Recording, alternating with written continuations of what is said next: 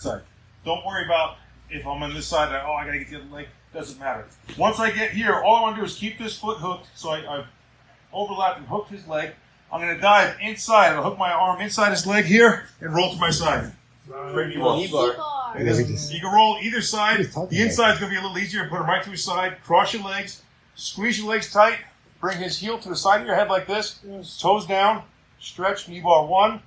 Power heel hook 2. Back swim knee bar 3. Okay, let's get those 3 down. Saul's got legs like a tree trunk, so good luck knee barring him.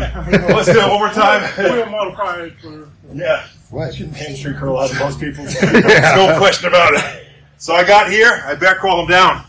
My leg goes between. Whatever leg goes between, I hook. My foot hooks over his foot on the inside. I'm going to reach through on the inside, hook his leg, and just tilt to my side. This is a full roll version. This is the easier one. I catch it here, cross your feet, squeeze your knees, straight knee bar. Grab his heel, twist, power heel hook, and back swim to your last knee bar.